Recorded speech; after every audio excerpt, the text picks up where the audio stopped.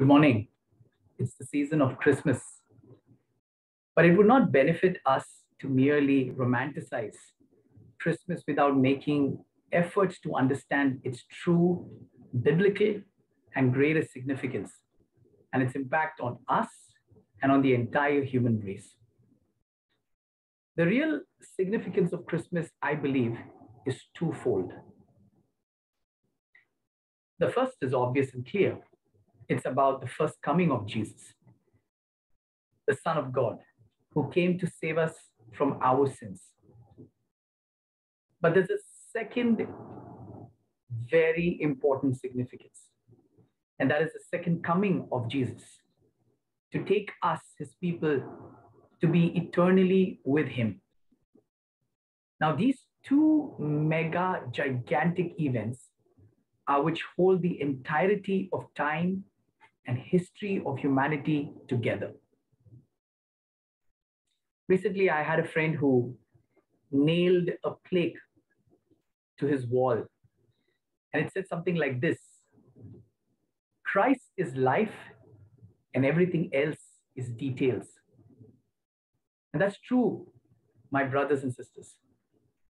It's in the primacy of Jesus Christ, his supremacy and centrality, that everyone and everything finds its place, meaning, and purpose on this earth and in the entirety of the universe.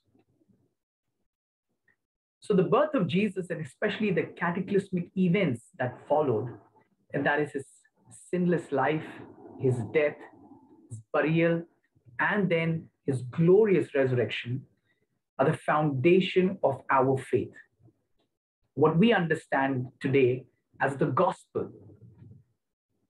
And so the gospel is the birth, sinless life, his death on the cross for our sins, his burial, and his glorious resurrection. And that is the foundation of our faith. Now keep that in mind. But the second coming of Jesus and the events that will follow, that is the judgments, the rewards, and then everlasting life of infinite joy and scope, are the foundation of our hope. That is our future perfection and glorification. The foundation of our faith and the foundation of our hope. So what holds all of this together is the boundless, immeasurable love of God. So as the Apostle Paul writes, now abide faith, hope, and love. But the greatest of these is love.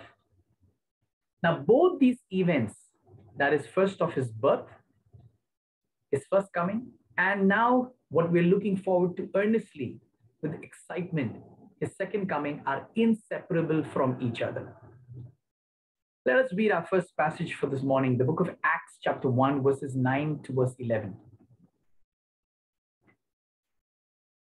Now, this is just after Jesus had risen from the dead. He was with his disciples for about 40 days, and he gave so many signs and evidence and proofs of his resurrection from the dead bodily.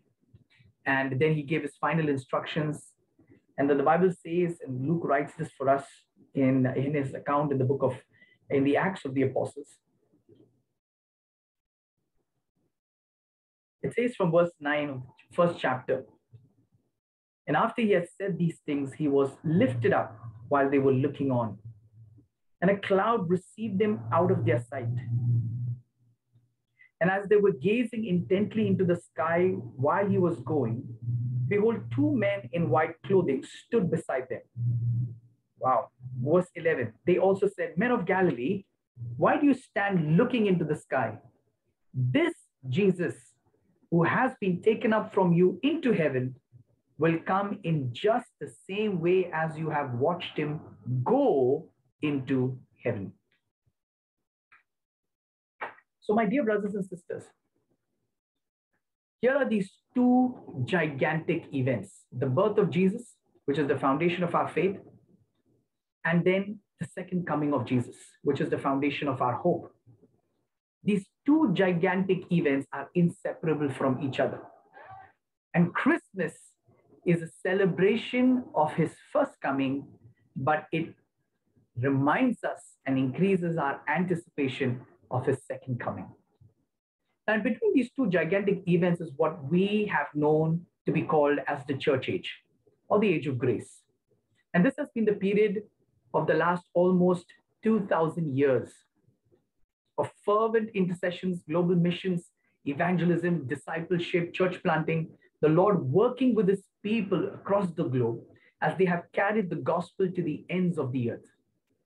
The Lord has been redeeming, calling unto himself people from every nation, tribe, people, language, confirming his word with signs and wonders and miracles.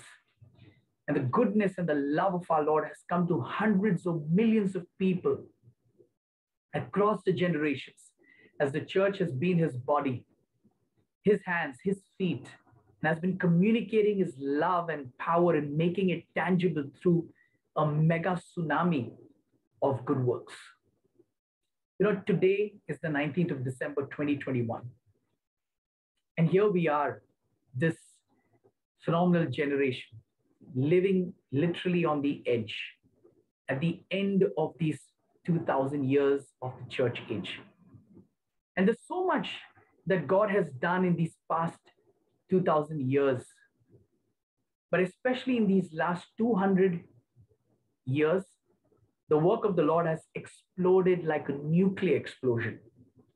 People and places that were earlier completely unreached have received the gospel. The Bible has been translated in hundreds of new languages, and the work of the Holy Spirit through the church only continues to grow. So standing strong on the foundation of the benefits of our Lord's first coming, which we know is the gospel, we look forward to the consummation of our hope in his second coming.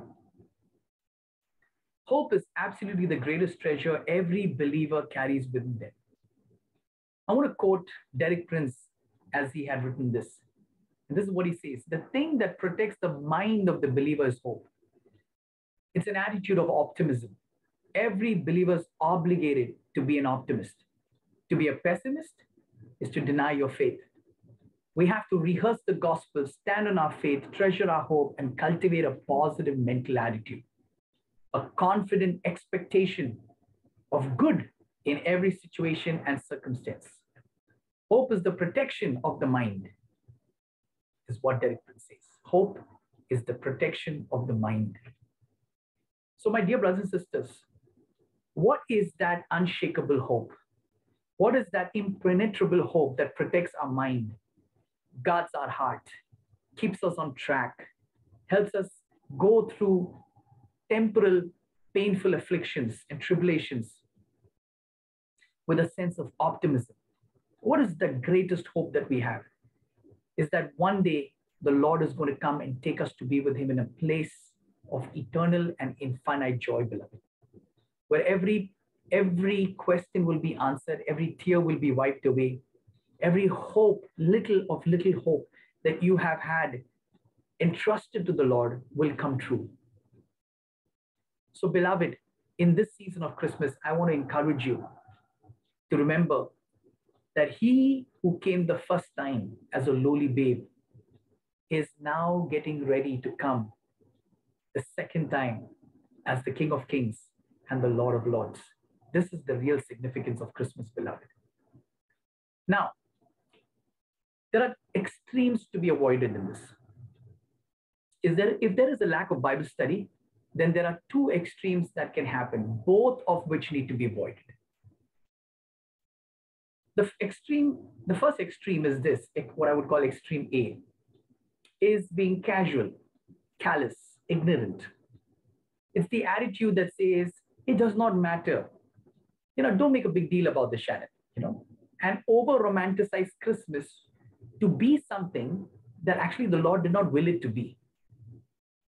So it's like what Jesus said would be like the days of Noah. It's an absolute brazen worldliness. Or there could be a subcategory in that extreme A, and that is what I would call Christian ignorance. or Christian indifference. The attitude that says, oh, don't worry about what's happening around us. Don't worry about these signs and, these end times and stuff like that. When he comes, you'll know.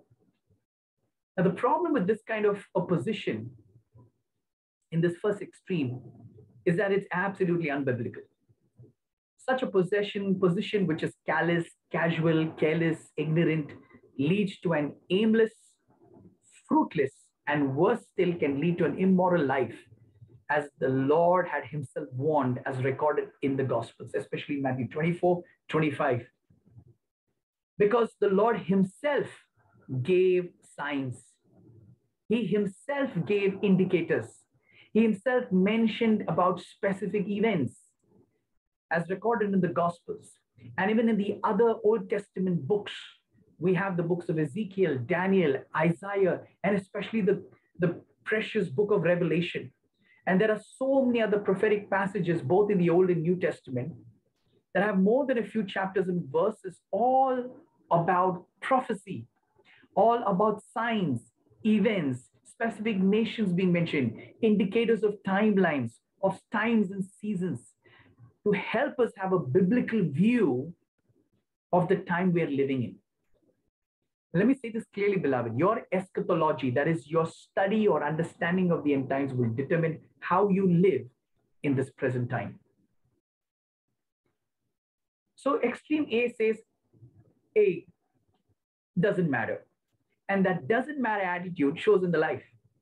It shows in an aimless life, a worldly life, a careless life, or a materialistic life. Now there is another extreme, extreme B. Now people with such a mindset are basically freaking out. And they're getting hyper reactive about these end times. And what happens is that they stop living their roles and responsibilities before the Lord. They stop doing everything that is right and necessary as commanded by the Lord, and they just waiting for the Lord to come and take them. Now this is warped. It's dysfunctional and can lead to anxiety that leads to unnecessary frustrations and depression for the concerned person and for those around them. So, in this season of Christmas, what should be the right posture biblically? A lady once asked John Wesley that if he were to know that he would die at 12 a.m. midnight tomorrow, how would he spend the intervening time? That is, today till tomorrow. His reply was this: why, madam? Just as I intend to spend it now. I would preach this evening at Gloucester and again at 5 tomorrow morning. After that, I would ride to Tewkesbury, preach in the afternoon, and meet the societies in the evening. I would then go to Reverend Martin's house, who expects to entertain me, talk and pray with the family as usual, retire to my room at 10 o'clock, commend myself to my Heavenly Father, lie down to rest, and wake up in glory. To paraphrase and explain what I just quoted John Wesley saying, was that he would do what he was, when he was asked what he would do if he were to die or if the Lord was to return at that time the next day. What he said in effect was this: I'll go to bed, go to sleep, wake up in the morning, do my work as I believe it has been appointed by the Lord, for I would want him to find me doing what he has appointed for me. On the other side, in other words, if you really got to know that tomorrow is your last day, either by your death or the Lord's return, and you now begin to drastically change how you are living and what you are doing for these remaining hours, then there is something very wrong right now about how you're living presently and what you are doing. The fact is that the Lord wills as his people that we live continually in a healthy tension that helps us to live in joyful anticipation, faithfulness, and fruitfulness. This tension is us being sandwiched between these two scriptural truths in the same chapter of the Gospel of Matthew 25. Jesus put it very rightly. He positioned these two verses very rightly and made it easier for us to understand, how to live in this joyful tension, a joyful anticipation and excitement of his coming. Though it's not going to be easy around us, it's going to be perilous times, it's going to be difficult times. But yet the joy and the hope that we carry of his second coming would help us go through whatever comes our way, knowing that he will perfect that which concerns us. So what are these two verses, these two scriptural verses in the Gospel of Matthew? Let's go there. Matthew chapter 25. And it's very interesting. We're going to take certain verses. We'll not read through the entire chapter. I would actually encourage you to read through those chapters of 24 to 25. But let's just focus on some verses so that we will be able to have our position right, as is my aim this morning for us. Matthew chapter 25.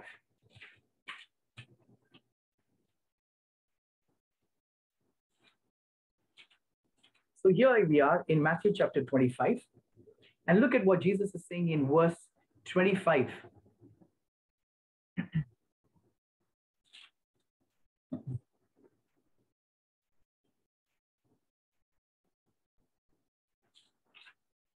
I beg your pardon. It is Matthew chapter 24.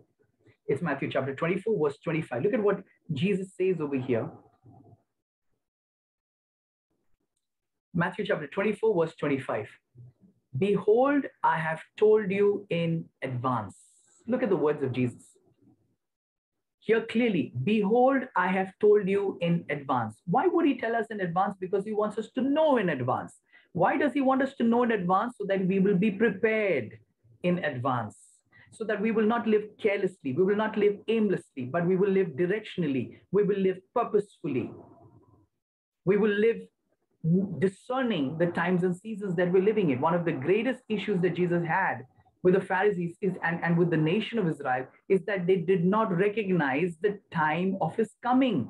Though he had told them in advance in all of those Old Testament scriptures, and that's what he told the Pharisees. You read the scriptures, they bear witness of me, but you do not recognize me. Here I am standing in front of you. Because you've read the scriptures with a veil upon your hearts. And so Jesus is saying here in Matthew 24, 25, behold, I have told you in advance. And read that verse in the context of the entire chapter, where Jesus is actually mentioning specific signs that will begin to happen when his coming, his second coming is nearing. Look at what he says now in verse 33 to verse 34. It says, so you too, when you see all these things, recognize that he is near, right at the door. When you see all these things, does he expect us to be watchful? Yes, he expects us to be watchful. He wants us to be prayerfully watchful. He wants us to be scripturally watchful. Recognize that he's near, right at the door. So the Lord expects us to study his word. In other words, even study prophecy, complex as it is. There are names of people, there are names of nations, there are signs, there are secret codes, there are metaphors, there are indicative timelines.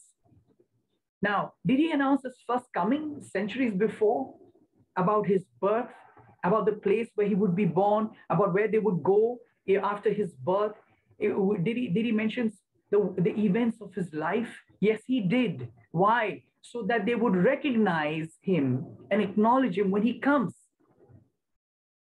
And his first coming in the season of Christmas that we remember and remind each other was comparatively much quieter. How much more has he not revealed in the scriptures about his second coming? So my dear brothers and sisters, learn to discern the times and seasons we are living in. And let your hope be in the word of God. So that's the scripture A, the first layer of the sandwich. Here comes scripture B to put us in this tension, to put us in this position of anticipation and excitement. And scripture B is in the same chapter of Matthew 24, verse 36. And look at what Jesus says over here, but about that day and hour, no one knows. Not even the angels of heaven, nor the Son, but the Father alone. Now that's interesting. He wants us to know the times and the seasons. He wants us to know. Look at what he said in the previous verse. So you too, when you see all these things, recognize that he is near, right at the door. But he says in verse 36, when the door will open and when he will come on that day and hour, no one knows. Now, many have misunderstood this verse to think Jesus doesn't want us to know at all when he's coming. He doesn't want us to have any clue. Just forget about it. Why are you making such a deal about the end times? My dear friend, we're making a big deal about the end times and we're making a big deal about the signs is because Jesus and the scriptures made a big deal about it. There are entire books on the end times. There are so many prophecies that are waiting to fulfill. And the Bible is the only book which is a prophetic book. And such a detailed prophetic book. So when you're reading verse 36, so we don't misunderstand that the Lord doesn't want us to know when it's nearing. What you will not know is the day and the hour. And that is very specific. Understand, he didn't say you will not know when I'm coming. He said you will not know the day and the hour. No one knows. But the time, the zooming in, you will know. Therefore, what he says over here in verse 42 down, go below, be on the alert. For you do not know which day your Lord is coming. He emphasizes that again. Be alert. So this is the sandwich we're living in, beloved. We're sandwiched between these two verses that will help us to be on track, that will keep us wise and discerning and directional in the way we live, purposeful. We will help us to be faithful to God. But the other verse helps us to not freak out. It helps us, you won't know the hour, you won't know the day, but you will know the times. So be alert, be watchful, be faithful, fulfill your role and responsibility as a disciple of Jesus. As a husband, as a father, as a son, as a brother, as a servant of God, be faithful. Blessed is the man whom the master finds doing what he has commanded him to do. So this, I believe, is the right posture, my brothers and sisters, in the season of Christmas. Don't overly romanticize Christmas to be something that it is not. He came the first time. He came, he fulfilled his purpose for which he came. And that is the gospel. That is the foundation of our faith. Thank God for what he's done in these 2,000 years. Today, on this 19th of December, 2021, we're literally living on the edge, and we are looking forward to the fulfillment of the foundation of our hope, and that is the second coming of Jesus. Everything is around these two mega gigantic events. So how are you going to live your life? What is this Christmas going to be all about? More shopping? More eating? Only mere celebrating? Only giving gifts, receiving gifts? Yeah, all that is good. But above all, what should be burning and churning in your hearts? Lord, I want to live for you. Lord, I want to be faithful. Lord, I want to preach the gospel to more people. I want to reach out to people with the good news. I want to end this year well. Help me to have a good closure to this year. Help me to have less of baggage. Help me to take your yoke upon myself, upon my shoulders. For your yoke is easy and my burden, and your burden is light. And help me to be positioned rightly for this new year. Oh God, help me. So, Bible-based anticipation is the right posture. Read and study the Bible. Understand the signs. Appreciate that the Lord has given us clear signposts, names of nations, nature of events, timelines. Increased Bible study makes us walk in the brighter light of God's word, causing us to have a sound biblical overview of ourselves and of the world around us. Secondly, prayerful alertness. The greatest evidence of our integrity is our secret prayer life before God.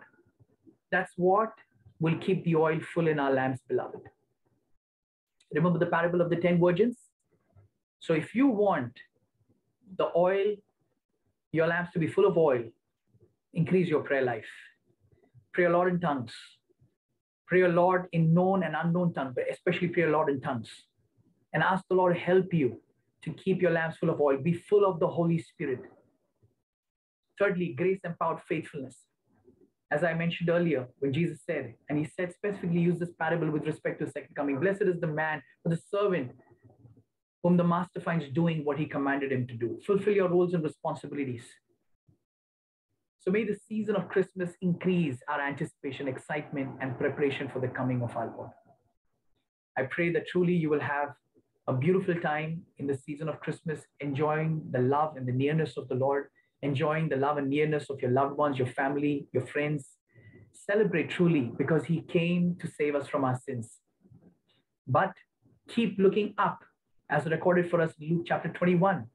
It said, look up, for your redemption draws near. What the angel told those disciples, as recorded in Acts 1, was for them specifically, that don't get so caught up about his coming back, or his going rather, about his going, that you're not doing what he's commanded you to do. But today, 2,000 years later, look up, Luke 21, 25 to 28. For your redemption draws near. Behold, he is at the door. But which day and hour the door will open, we will not know. So be alert, be faithful, be ready. Let your lamps be full of oil. Celebrate the Lord in the season of Christmas.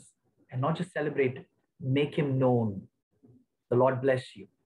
Father, we thank you for this precious word that has come as a reminder that here we are in the season of Christmas, remembering what you have done for us, Lord, that you came as a lowly babe, born in a manger in the little town of Bethlehem. But you foretold your coming. But many, especially many learned it, ignored. But to those who received you, you gave them the right to be called children of God. Here we are, the church 2,000 years later. There's so much you've done, God.